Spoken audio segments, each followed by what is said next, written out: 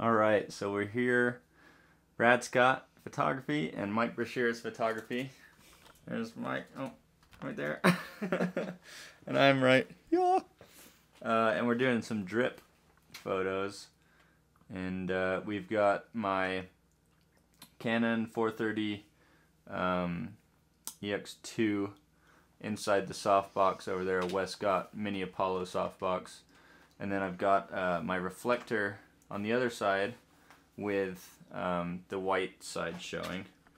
And then if I can show you real fast, above we have a little contraption with a plastic baggie full of blue water. We just put food coloring in there, dripping down into a pan full of red water right there.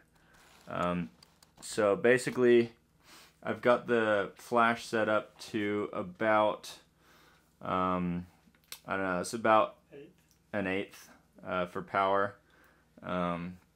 I'll show you how to set up flash in another tutorial, but we're doing, my shutter speed is around 100, and then Mike's doing a little bit longer exposure and using the flash to freeze the water, so he's getting kind of more of a smooth effect with the water and then a sharp glassy water droplet. So we'll show you pictures at the end of this video, and hope you guys like this little setup we got going.